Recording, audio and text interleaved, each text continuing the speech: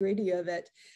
There's so many medications that are freely dispensed by providers and freely taken by patients. Everyone thinks, oh yeah, it's just Motrin, it's just, a little bit of Mylanta, like I'm just taking a little bit, just help me with a little bit with this, a little bit with that. And they're taking it long term. And they think that because the doctor gave it to me and everyone else is taking it, so they thought it must be okay. So I kind of want to go over this, what might people be mistreating their own body by doing that? Like, what have they missed and what kind of harm are they causing themselves? Well, just the first two drugs that you mentioned. Oh, it's just ibuprofen. You mean that commonly used over-the-counter kidney toxin? Oh, it's just Mylanta. You mean that medication that's increasing your risk of infections and dysbiosis and mineral deficiencies? We have to take a clear look at drugs, because just remember this. One of my professors taught me this when I was in pharmacy school. You show me a drug that doesn't have a side effect, and I'll show you a drug that doesn't work. All drugs have side effects because they work on the body in a very targeted manner. And so, you think about your NSAID medications, right? Those work on your prostaglandin systems. They work on your COX enzymes. And we know from history of Vioxx and Bextra and many of the selective COX-2 inhibitors of days gone by, you think, oh, well, let's just eliminate COX-2 so that we eliminate the production of pro-inflammatory mediators that are causing pain. Well, nobody stopped to look the other direction and go like, but wait, then there's unmitigated COX-1 that's probably going to be more likely to cause cardiovascular disease. So we can't piecemeal the body in this way. So let me give you just a couple of really down to earth examples, because I want people to walk away today feeling like they've gotten something that they can put into action. Let's talk about some of the most common medications out there, and some of the nutrient depletions that they cause. Probably the biggest soapbox that I can get on is the cholesterol lowering medicines known as statins. So cholesterol medicines known as statins, they are so well known to deplete CoQ10, which, listeners, if you don't know what CoQ10 is absolutely critical to your metabolic health, your anti-aging health, your very mitochondrial function is dependent on the cleanup mechanism that is CoQ10. Statins deplete CoQ10 so well known, well documented, that in Japan, it is mandated by law that every prescription that goes out of the pharmacy, the pharmacist must also send them home with CoQ10.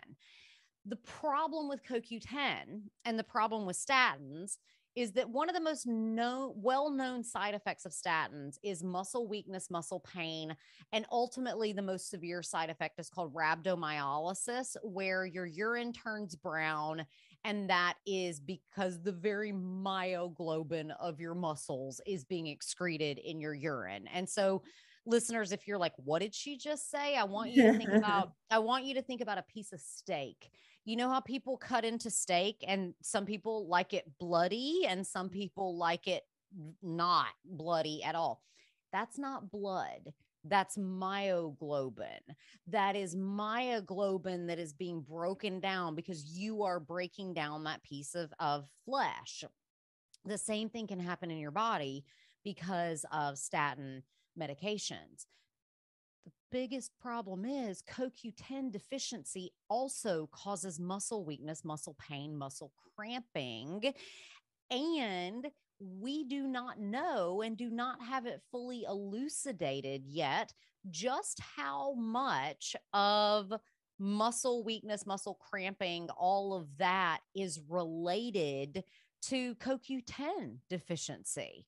And so we have to be able to put those two things together.